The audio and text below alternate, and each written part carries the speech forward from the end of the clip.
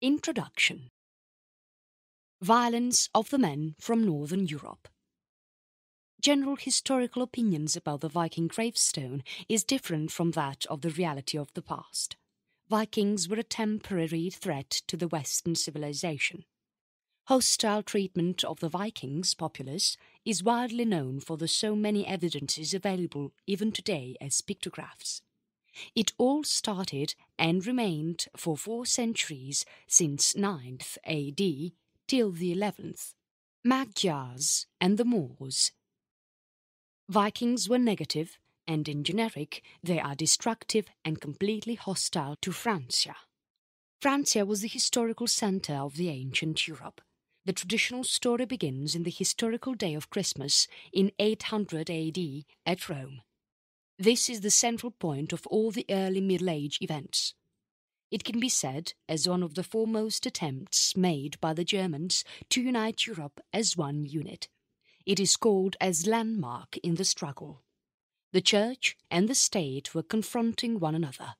Huge area at that time belonged to the control of Francia. It is from the Danish March to all the way until central Italy. The successors collapsed the empire, though. The empire of Charlemagne, which was united once, was shattered into pieces in just about 100 years' time. Some of the parts were tiny, and some others were large. All began to operate as autonomous units. Otto I came to throne in 1962, and that is when the eastern parts slowly started to rebuild. His successors contributed quite a lot to rebuild the eastern territories into one big Francia state. This development reached its climax in 1049 when King Henry III intervened. Papal reform and the Leon IX replacements were significant on the papal throne. Charles' Mage promise for then fulfilled. Rise and the fall of the Carolingian Empire since 9th century till 11th century is the history of Europe, all until the German successors came into power. Viking invaders were considered a destructive force. Of reliance on the monastic chronicles, the national historians forget the other destructive forces that were on play at the same time in Europe. Internecine wars among those Irish tribes, or even the Anglo-Saxon kingdoms, or even amidst the Frankish populace, were not taken into key consideration, but the Vikings were chosen to be the whipping boys. Traditional focus is completely misplaced. Scandinavian people on the northern Europe must be considered as a whole without pinpointing on the Carolingian Empire alone. Viking civilization. Raw and untamed populace of the Vikings had amazing power. Viking civilization of the northern part of the Europe was strong and vibrant. They had their imitable impact on the people of rest of the Europe. Even in those islands across the seas and oceans, they did had their dominance for centuries together. Harassments by the Vikings along the coastal side of Scotland, England and Ireland prevailed there since 1800s. It was there even before the death of Charlemagne in 1814. That was the indirection for the expansion of Francia towards the northern directions. Northern Peninsula. Vikings came from the gateway initially. This vibrant community of tribes inhabited North European peninsulas. Baltic islands offshore, the Norwegian-Swedish peninsulas, and the Jutland peninsulas were the entry points. These are the 3 places from where the Vikings originated into Europe. Denmark, Norway, and Sweden are these places today. Scandinavia and its northern tip towards Denmark is this route, which was not as thickly as it was populated during the later centuries. Sea-facing countries had the sea in different directions, though. West and southwest sea facing Denmark and the Norway faced it from the west. Face of Sweden is towards the east and the southeast. Fjords and mountains of Norway and the thick forests land of Sweden and some central parts of Denmark is from where the Vikings originated, making them to be wild and crude in their mannerisms. Deep water inlets extended inwards into the country for hundreds of miles. Well above the mean sea level at 500 meters height, the place was secured enough and less occupied as well. Chapter 1. First and foremost raids. The Vikings' raids were initially targeting the British Isles.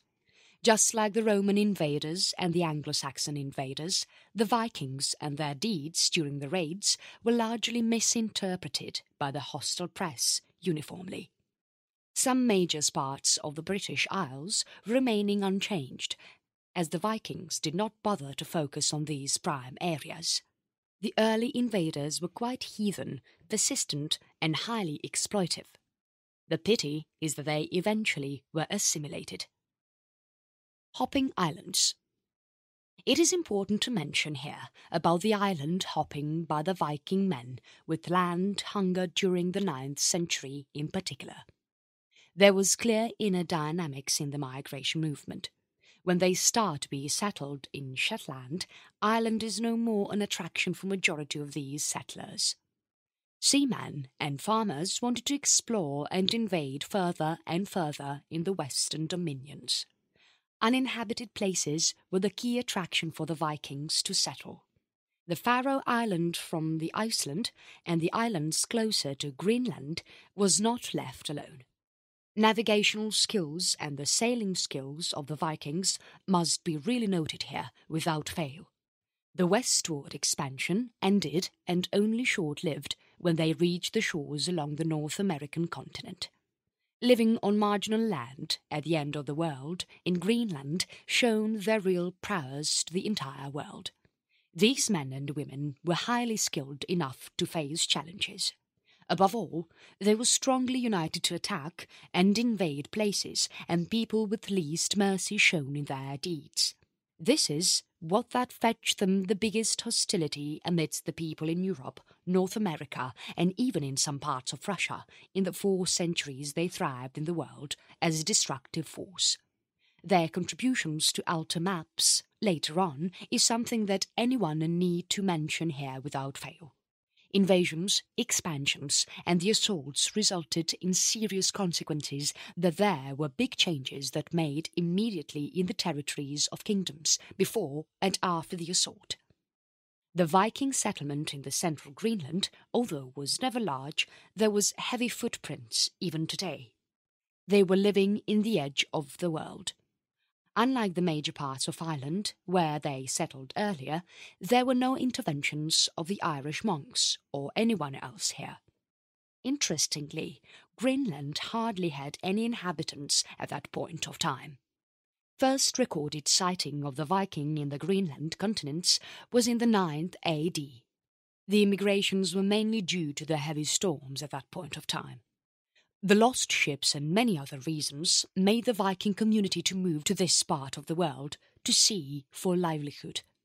Even the strongest of the human populace who are courageous enough to face oddities and highly skilled in their navigational skills were not treated with a great deal of hospitality in some parts of the world that were occupied by the earlier settlers. Here were no occupants in Greenland, though. The Vikings found the storm and the other natural catastrophic challenges to face more often in this end of the world. The best part about the invasions here, by the Viking, is that they never gave it up. They were eager to occupy more and more territories and further their expansions towards the far west. They were successful in doing so, all until the northern Atlantic shores that belonged to North American continent. Here is where the doubt arises for the historians about the discoverer of the New World, Americas. If Christopher Columbus was the one who discovered this part of the world in 14th or 15th century, then how about the findings of these Vikings in the 9th and the 10th century? Who found the Americas for the first ever time? New World, America found. Vikings were not only good in their hunting skills, conquering skills, and the best navigational skills alone, but they were too good to explore places too. They were the first to travel further towards the northern west and find the shores of North America. The historians forged many documents and changed the actuality from what it was. There were misconceptions that were deliberately made for political reasons. So many changes were made in the manuscripts and the engravings purposely to let the world know and identify something that is not true at all. Even before the Vikings, the Asiatic populace has landed in the Americas already. It was far before during the early reigns that dates back to 30,000 years before from now. There is no doubt in this fact that the Vikings were the first to reach North America. Historical evidence is ample enough to emphasize on this fact. These millennium men and their cultural ties reached far from Iceland and Scandinavia. Discovery of the Western Hemisphere is fascinated in variety ways by the early historians and even by the modern communities for some strange motives that can hardly be predicated at all. There were diverse motives behind it. Asiatic people discovered the Western Hemisphere a long time before the Europeans did so. The Europeans authoritatively established their discovery and findings by settling there in the Western Hemisphere soon after their findings, as it was suitable for their own lifestyle conditions and proximal in distance compared to what the Asiatic people did. The climatic conditions in Asia are identical to that of the North American countries, but only in the northern part of Asia. Other than that, the actual people who found the Western Hemisphere, even before the Vikings did so, were not belonging to the Northern Hemisphere at all. They were travellers from the southern tip of the Asian continent. That led to the contradicting facts and statements, as there was dominance from the other parts of the world and even from the Asiatic communities. Distance is so far from the group that found the Western Hemisphere to find the place to be suitable for living there. Settlers were meagre in numbers. That was the reason why there was a popular misconception that Columbus only discovered the Americas in the 15th century. Columbus and his crew were highly skilled navigators who had some tremendously advanced equipment and tools to face rough situations in the oceans, storms, and so on. Yet the Asiatic during those days did not have anything of that kind, but still managed to reach all until the Americas by one means or the other. Probably they might have had the intellect of the phenomenal standards and the real courage and strength more than what the Vikings had to have accomplished such a feat. Vikings found the North Americas only for the second time, as the history knows it to be, and then comes in Columbus to have rediscovered the country in the later few centuries' time. Even though Vikings found the Americas, they did not settle there for quite long, as their populace was concentrated mostly in the northern part of Europe in majority. Most of the offers that are coming in today as historical evidence and proofs engravings are only emphasizing on these rare findings in particular. Europeans or the Mediterraneans? Who was there in the Americas before the Vikings arrived there in the 9th century? Ring of anachronisms are always there because of the lack of great deal of evidences to come to a valid conclusion due this regards. Some of the vague texts that might or not be original and the ambiguous engravings that could not be trusted totally are the only few evidence to show any affirmation here. Vikings explorations. German geographer named Adam, the earliest of all, has clearly mentioned in his findings about the Northern Islands. That confirms that at least thousands of Viking communities had already reached the Americas in the 12th and the 13th centuries, even before Christopher Columbus could have reached there. They called it as Vinland. Free-growing crops were in abundance there. Country vines of Vinland produced some high-quality wine. Trustworthy reports from the Danes have mentioned about this, and not a fancy story to be mentioned here. Bremen and Adam had gathered all these information and presented in their reports. Large islands that stretched to more than 100 miles were mostly named after the Vikings. Vinland or Greenland or Iceland is not exceptions to this fact. There were numerous such coastal lines that were found and named by the Vikings to add on to their own credits. More than explorers and invaders, the Viking communities were well organized in their lifestyle and discipline to stay fit, agile, strong, and victorious.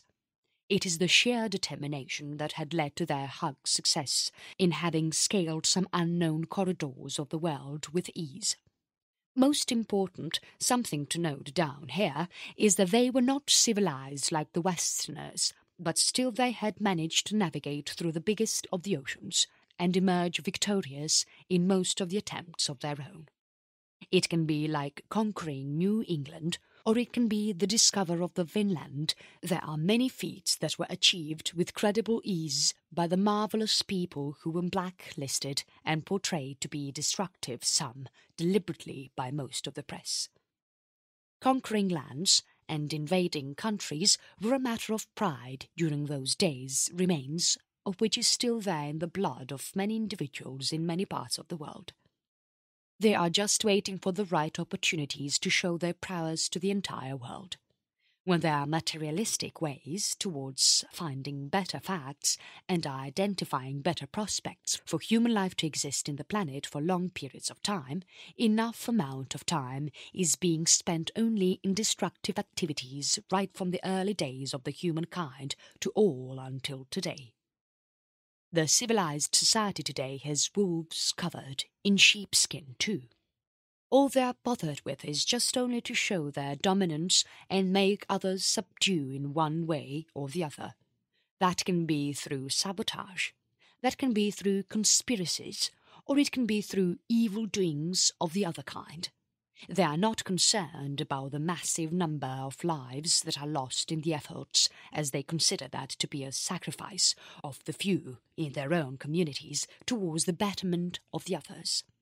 The reality, though, is easily predictable, as no one ever remains to be the top of the other races and ethnic groups. It is just a cyclical process. Even though it is all known to the common person today after so many centuries, when the improved lifestyle standards and education has made us so civilized, the earlier situations were not the same. It is not just the Viking community alone that fought for a cause. There were numerous other communities around the world who were actively plotting and putting in efforts from all the sides in all the ways to get recognition and come to the limelight. If the English has tried anything of that kind, then not anyone might not be talking in English today. There are so many Spanish communities in the Southern Americas and in the Central Americas too. All these are because of the early settlers in this part of the world. If the earlier expansions had not happened, then only the natives of the particular demographics would have remained everywhere. Improvements might have been at stake. Africa is known to be a dark continent, and many parts of the continent, even today, is suppressed from civilized lifestyle standards, just because of the simple reason that the invasions are the least to this part of the world since time immemorial for one reason or the other. It could be just because of the simple reason that the dark race was the strongest in the world to compete or combat with ease. That might have made the others to make up their mind and did not show much inclination to be settled in these parts of the world. Climatic conditions and the arid deserts might have threatened the early invaders. Whatever may be the reason, the invasions did not happen in large scales, and as a result, the connections with the outside world were limited. It is just because of that reason the developments came in very slowly to these parts of the world. Many parts of Africa are called as underdeveloped nations of the world just because of these reasons. Considering all these facts, anyone can easily come to the fact that invasions and colonization are justifiable in one way or the other as long as there are no mass killings. Therefore, this thirst to conquer was there with almost all the communities across the world. Therefore, not anyone can say the action of the Vikings to invade and expand as a wrong idea at all. They did it vigorously, though. They did it fearlessly, though, It was their nature to fight it hard and emerge victorious in their attempts, regardless of the strengths of the enemies that they faced. Evidences show a lot and emphasis on that fact big time. If that is the case, then there is no need to wrongly assume that the Vikings are negative and destructive groups who remain to be a menace for the Europeans for centuries together. If not the Vikings, there anyone too many internal threats in the same Francois state in varied forms. There were too many threats like the rebels and the opponent parties in the same communities. That led to the delay in the progression of the Francois state or in organising the whole of the northwestern Europe. If not the Vikings, there could have been great delay in finding new islands of the northern East Hemisphere. Even though not anyone can say these aspects to be contributions from the Viking community to the world, not anyone need have to have a misconception that the Vikings were destructive forces who remained as a huge threat to the Europeans. The Danes in the south. While most attacks were fierce, the pagan ship's crew attacked the coasts of Aquitaine in the year 799. Enough repulsion was there from the natives. Many attackers were slain and thrown on the sea. Corpses were found on the seashore. The battles were deadly. Even though the number of attackers from the Danes' side were not exceeding in numbers, most often they emerged victorious in bagging big wealth. Diamonds, cash, money, coins and gold were bagged as valuable returns and plundered back to their own domicile. Some of the brutal attacks and the brutal even repulsions from the opponents killed hundreds and hundreds of lives, and even civilian lives in particular. The English adviser for Charlemagne mannered about this particular fact to the king or the emperor that the Christians were being punished for their sinful acts. Even though there were counter-attacks and measures that were attempted, the emperor and leaders of the northern nations and the Frankish state, the Vikings' attack was a serious menace for the emperor and even the descendants to worry about their country and assets. This led to the weak administration and less confident successors who came to throne successfully and fear the Vikings so bad all the while. This fear and lack of self-confidence that was inherent in the minds of the successive generations about the Viking community led to the downfall. All until the 12th century, the organised efforts were not possible. Germans tried for the reunion of the European state only after the total decline of the Vikings after ruling over the whole of the northern hemisphere for almost 400 years or so. Horned helmets. One of the most important reasons why the Vikings were considered to be so brutal and destructive enough in their methods of approach is their fearlessness. The valiant attitude is not seen with majority of the other warriors of the same era. They are gallant enough to fight even the best of the protective gear like the armours or the horned helmets. Horned helmets are something mandatory for any warrior to be subjected into the battlefields. It is quite common, as anyone could have seen in the portraits of much diverse kind in many historical engravings in different parts of the world. Yet the Vikings were quite distinct enough in this particular way too, as they are not wearing any of those horned helmets, but manage to fight even without any of the special protective equipments. They believed in themselves more than anyone else did. They were real warriors, and they also had the best of the skills and fitness to overcome threats of any massive kind. That confidence and aggression in these groups had led to their victories in various parts of the world. That is the reason why they had good cultural ties with the Muslims of Baghdad too. Their focus was not limited to the European dominion alone, but they were spread all over the north, northeast and northwestern hemispheres of the globe. Health and hygiene. They rowed boats and decapitated enemies at will. Yet that is not all that the Vikings are known for, but there are also some salient aspects of the most interesting and fascinating kind. They were clean and maintained hygiene all the while. They were disciplined in their lifestyle practices.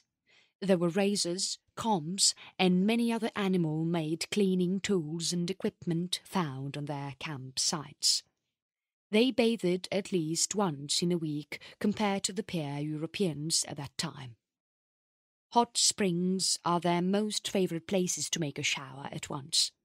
They had the practice of wearing good clothes without helmets, unlike the Roman and the Greeks, who wore the horned helmets for celebrations and festivities in particular. Technology.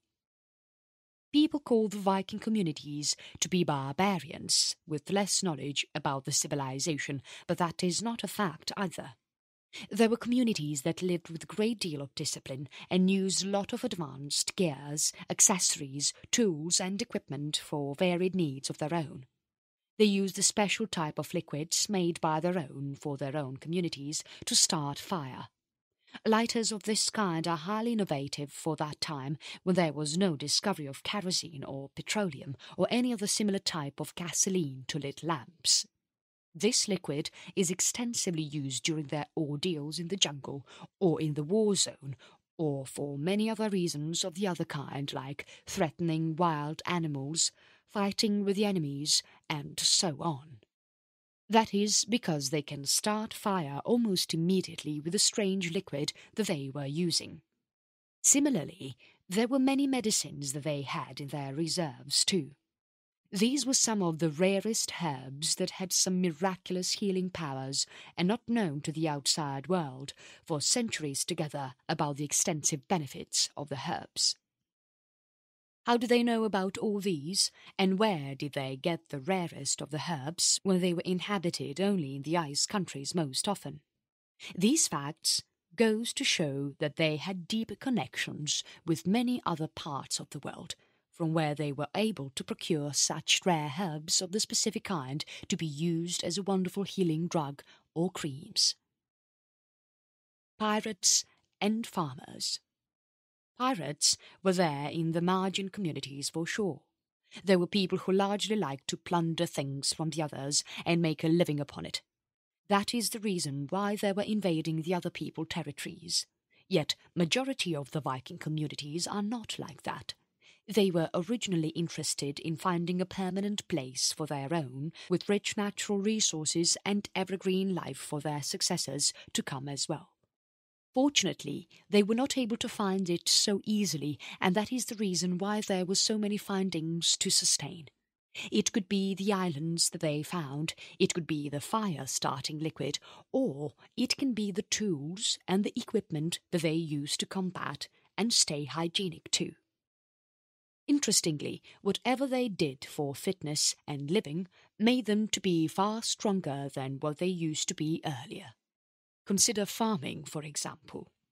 When enough time is spent in farming all throughout the year to make a living out of that, then naturally the fitness standards are impeccable. Adapting to diverse climatic conditions becomes innate. Fit and agile men and gallant enough to combat against enemies with sheer power and confidence, unlike the others who are used to the luxurious lifestyle in the palaces and the kingdoms of the East European countries. That led to the downfall of the might empires of the East, and that led to the expansion of the Viking populace all over the Northern Hemisphere in quick successions. That also led to the rapid increase in the overall population of the Vikings in between 9th century and the 10th century. Viking women were hitched earlier just by the age of 12 or so, and have to live with little freedom just as most of the women did of that era. Yet they enjoyed all the basic rights, like inheriting properties or getting back the dowries in case of a divorce, and so forth. Basic rights of women were preserved well in the Viking community. When their husbands sailed for adventure, these women remained loyal to their men and led a simple life all until the reunion. Swords and scythes. If anyone is seeing a Viking virtually as a callous pirate, then anyone must understand the fact that the pirates are there in the massive number of Viking communities as only negligible proportions. Any community does have the bad men and women around for true. So do the Vikings too. They were majority of the Vikings who were hard-working farmers. They bred cattle for their living. It is not just the farming alone, though. Livestock sales and purchases were quite common among the Viking communities.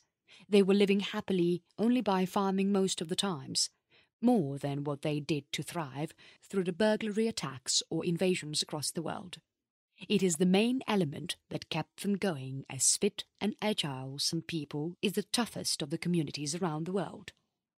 They showed enough respect to the dead by doing enough formalities and rituals for the deceased. They did not bury the dead, but made a special boat for the dead ones and sent the bodies along with the course of the river or like water bodies in and around. This is the custom to show due respect to the dead ones. Recreational activities were unlimited with the Viking communities. They enjoyed having fun with the skiing boards. There were so many diverse types of skiing boards that were used in the early 9th and 10th century by the Viking communities who believed that skiing is one of their own best recreational activities that kept them all active. Even hundreds of years before that, the Russian ancestors had invented the skiing equipment and used it extensively to enjoy their holidays and weekends. Skiing is one of the most entertaining sports to enjoy the local climatic conditions to the core. That keeps one fit and agile regardless of the adverse climates that can pose to be a threat at times too. Therefore, Vikings used this for recreation and fun. At the same time, the skiing activity gave them the needed fitness as well. Farming is the main occupation of the Viking communities everywhere. In fact, the major reason why they were kept on moving from one part of the world to that of the other is to look for a permanent domicile where they can settle in peace with enough chances to thrive. Lush greeneries and the ideal lands with enough water resources are their prime targets to farm and thrive. That is the motivational aspect behind all their immigrations from Greenland to Iceland and so many other parts of Europe, all until their findings of North American shores. Chapter 2. Vikings and the Slave Trade. Slave trade in the past is not something that is scarce. Everyone almost was quite inclined to buy and sell slaves. Higher prices were offered to some of the beautiful women out there by emperor and the big nobles and royal men than women of the Middle Eastern countries and the European countries too. As the climatic conditions were contrasting in both the places, there were not big trade relations that existed between the Middle East and the European countries, for people could not adapt to the hot and humid conditions of the Middle East dominion to go and do sell or buy some of the most beautiful women. Vikings were daring enough to do this job, and they did carry a bunch of men and women in ships to the other parts of the world, including Russia, to sell them for good price. As basically, they were great warriors and pirates. There were so many challenges that Aemon on the way to do the trades, but most of the time they emerged victorious enough with their innate skills to fight and navigate through the rough seas. There was many too of the Viking community who became so rich by doing huge slave trades in the Middle Eastern countries that flourished with great deal of wealth that was already plundered from the Asiatic people. Asia did not have one massive unit like Frankish state to be held as one unit. There were diverse races in the same dominion. Mongolian race was the dominant just only next to the forces of Ukraine and Russia. Other than that, smaller kingdoms were quite too many not to remain secured and safe. This was taken to be advantageous by the Muslims who remained united in the Middle Eastern countries regardless of the boundary differences. There were only a few Islamic nations in the whole of the Middle Eastern dominion compared to the numerous small kingdoms with rich wealth in the Asiatic countries. Natural vegetations and the resources of gold were numerous in the sadistic dominion. Arts, handicrafts, and some of the amazing stones and jewels of the most precious kind were found in some parts of Asia, which were plundered to the Middle Eastern countries by the ancient warriors who had big troops under their control. Moreover, for their services they had loyal slaves bought from the northern eastern Africans. These slaves were huge and dangerous enough to be a great threat to the warriors in the battlefield. These slaves were purchased for some meagre costs by the Baghdad rulers. These slaves were used extensively to do a great deal of work, including fighting in the major wars. Briefly, it was like hiring labour from one part of the world to use it in the other part of the world for battling with the smaller dominions of the Asian continent and plunder away some valuable gold, diamonds, pearls, and so on. This is why Mohammed bin Tul alone tried to invade one of the Asian countries for more than 13 times during his reign. Like that, there were so many mole emperors who found the Asian countries to be a treasure land to fulfill all third interests whenever they wanted by throwing a battle. It was not easy either. There was big resistance shown by each single king of those nations too. Yet it was not enough for the massive number of troops that were used to attack the smaller countries. Size of those countries was not even up to the size of a state, as a matter of fact.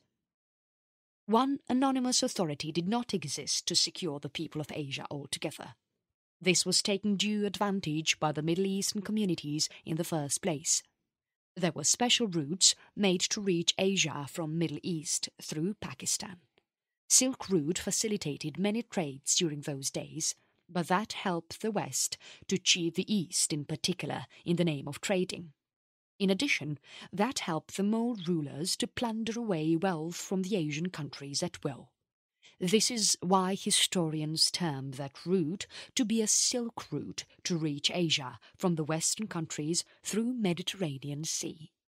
With that said, it is needless to say about the Vikings' focus on the Middle Eastern countries in particular to do selling and buying of the slaves. They had cultural ties with the rulers of the Baghdad. Some of the beautiful men from different parts of Europe who are fair-skinned were in great demand here for the Afghans and the Arabian kings. They were able to get it as and when they are interested in buying some beautiful slaves. They were ready to pay any price for that. Especially wine is something that is scarce in the Middle East at that point of time, but it was abundant in fine quality in many parts of Europe. This was the next hot seller in the Vikings' trade. They traded in barrels that were plundered from the European wineries. They stole and sold the valuables too. This was the benefit that they were getting out of the invasions that they do often in the smaller parts of the European countries. It all started with the British Isles in the first place, and then there were hopping islands just like that from Greenland to Iceland and even all until the North Americas. This shows how strong as a community they were, scaling leaps and bounds in their attacking career for 4 centuries together. Defense from the Europeans. Charles Martin and Charlemagne were the principal architects who were involved in constructing the best of the defensive mechanisms against the attack of the Vikings. Yet Vikings had 3 elements as pivotal in their attack.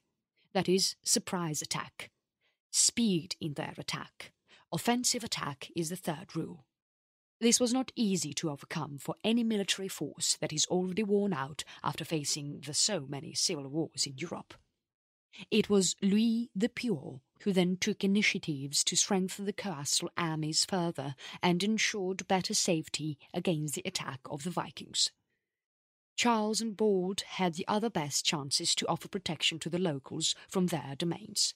It was only in 862 they took key initiatives to counter the Vikings' attacks. All until then, they did underestimate the capabilities of their enemies for more than 65 odd years. Most of the key rivers were taken into key consideration to build fortified bridges to secure the place from attack.